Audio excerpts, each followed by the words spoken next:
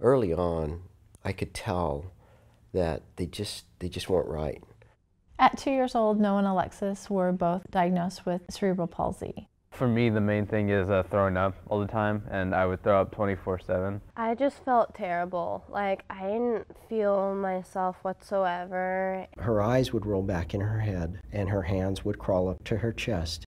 I would say between the two of them, over 80 tests within the first 4 years of their lives. We reached age 5.5, and Alexis had definitely been regressing. This felt like a never-ending roller coaster. It was just super hard seeing them go through it, and sometimes not having an answer, not having something that you could work towards because it was all unknown. I came across an article that was titled "Deft Diagnosis: Sagawa's Dystonia Mimics Cerebral Palsy." One of the common threads that separates this disorder from cerebral palsy is how the patients function at a higher level in the morning, and as the day goes on, they become more debilitated.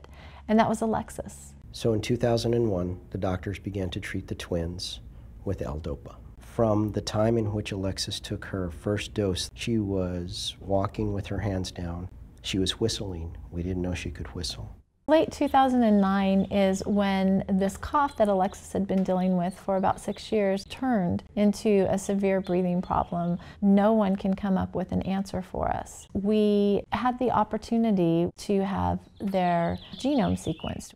They took us through the findings of Noah and Alexis and how they each had a mutation from myself and a mutation from Joe in one gene, but it's a mutation that shows they definitely have Dopa responsive dystonia, and it shows that they have the rarest of the dystonias. We took the information that we were given back to Noah and Alexis's pediatric neurologist, and she started them on an amino acid called 5-HTP. After 2.5 weeks on the medication, she is not coughing anymore. Her breathing has improved. This research has allowed doctors to better understand the twins' disorder and the breathing attacks which Alexis experienced. When you're a parent and you know your kids, but then you're presented with data that then says these are definitive issues, it's really easy to connect them together.